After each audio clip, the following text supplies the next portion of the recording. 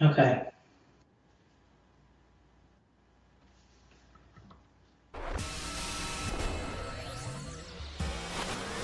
You are listening to WBHM Digital Broadcasting, Birmingham, Alabama.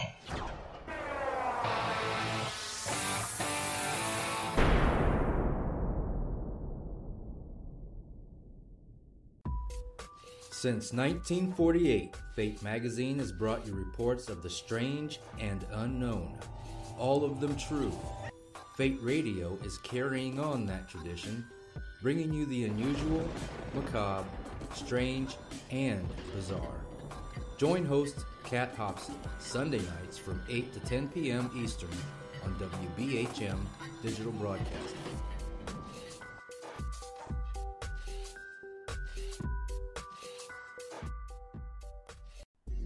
This is Ghost Talk with 187PI.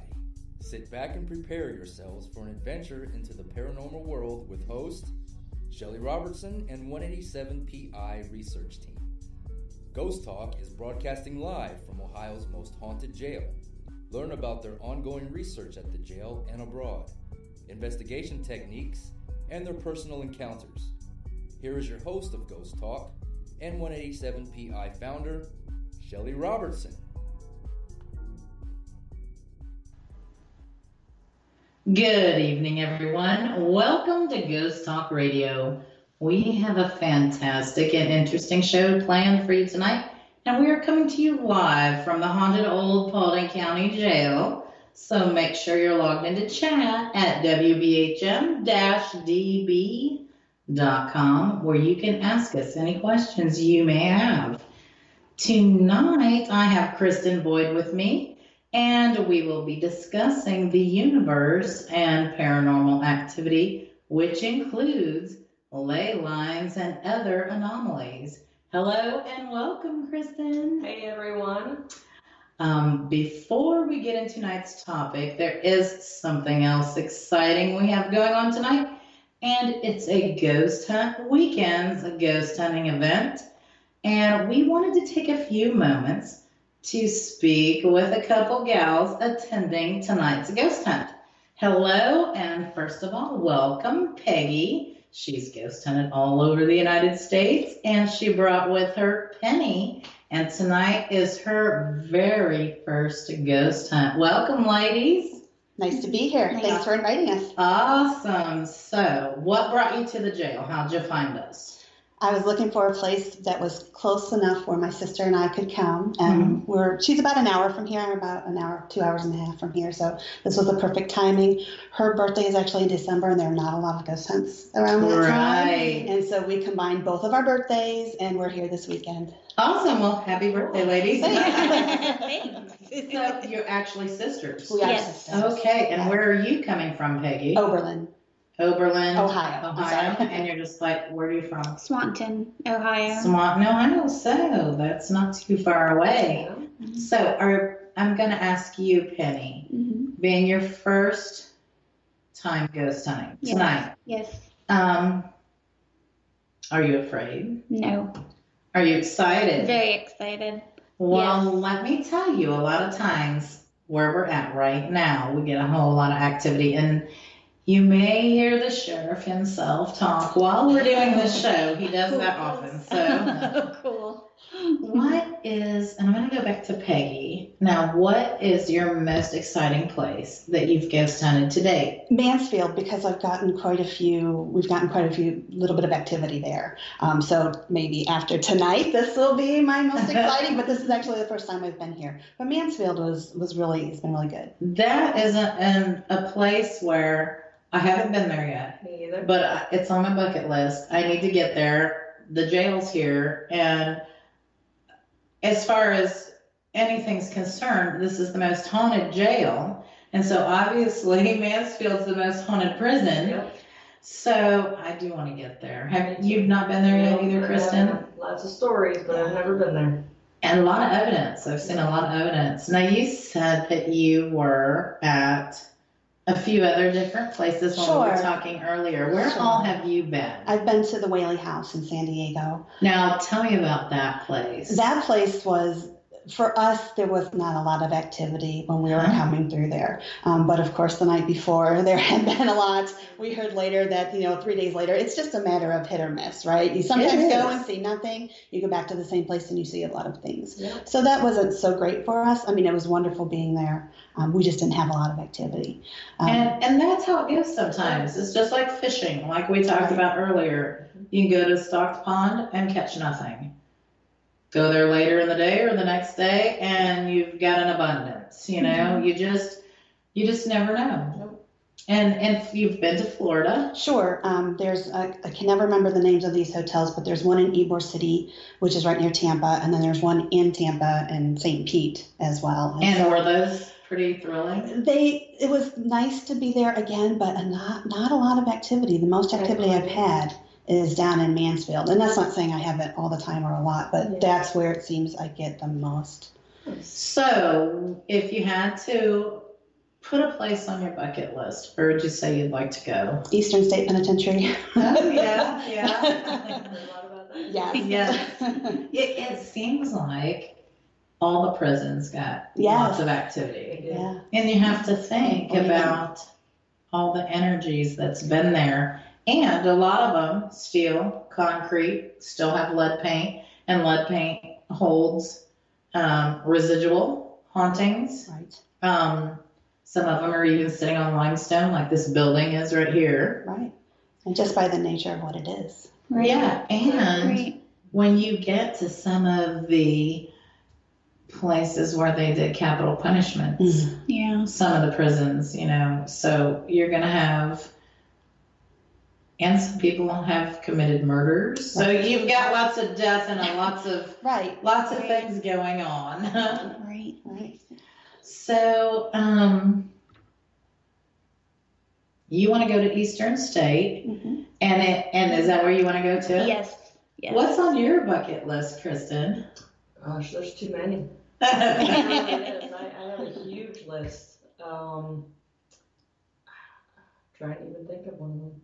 I got one of them that was on my bucket list. That was Waverly. Well, yeah, I've been there, and I want to go back to Waverly. Yeah, that would be very interesting. I want to go back. That place is very haunted. I got a lot of good stuff from there. Amazing place. The Biscal Axe House. There's a lot going on with that. I'd like to check that out. What is it, Dahmer's home? Oh, Jeffrey Dahmer. We here have a love for the study of serial killers. So any place that a serial killer occupied, we would like to go. Absolutely. Road trip, absolutely. We'll take a tour. I recently saw that little place that's called the Dollhouse. Did you see something about that? I don't know. That is here in Ohio, I do believe. I think.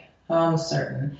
But it's just a small little house that's supposed to be haunted, and it's full of dolls, and you're not supposed to touch them because some of the dolls are also haunted. I recall that. I recall seeing. I want to go there. That sounds interesting. Because I do collect dolls too, so that's kind of intriguing to me.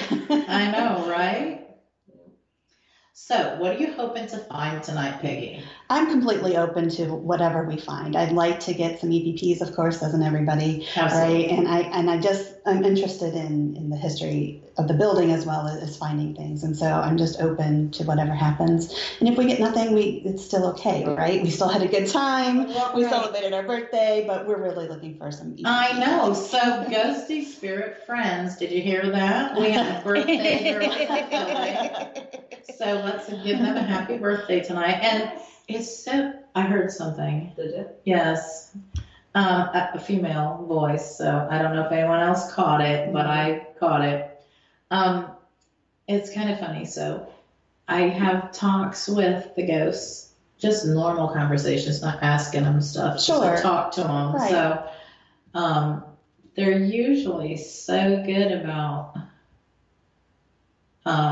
helping us out, and they know your birthdays, or you're here for your birthdays, so Well, They if you will- have recorders at nighttime as well, Yeah. definitely leave them running. Yes. Because you get a lot while you're We have sleeping. actually have two. Well, yeah. We have You'd two. be surprised what you capture when you go home and play it back and Right. listen to it. Oh yeah, people who's been asleep here, and you're one of those. The very first time you ever came here, Yeah. she spent the night. Go ahead and tell them about it. Well, I spent the night and slept on the second floor right down here. Went home a few days later, played back, and I heard a woman, and she said, "Do you see them?" And then you can hear a man right after that say, "I see them." While she was Talk about sleeping. you. Oh, that's awesome. So I'm like, how did that make you feel that they were watching Yeah. while you were sleeping? Yeah. I was okay with it. Especially because it was a couple days later. Yeah, Maybe if you had heard it there. So crazy.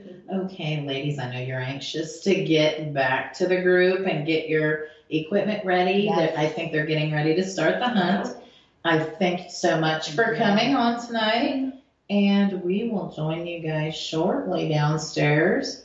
Okay, Great, thank you so much. Thanks for having us. Oh, you're You're welcome. welcome. Now, getting into tonight's topic, it's so good to be able to talk to guests. I mean, we don't often get a chance, Wonderful.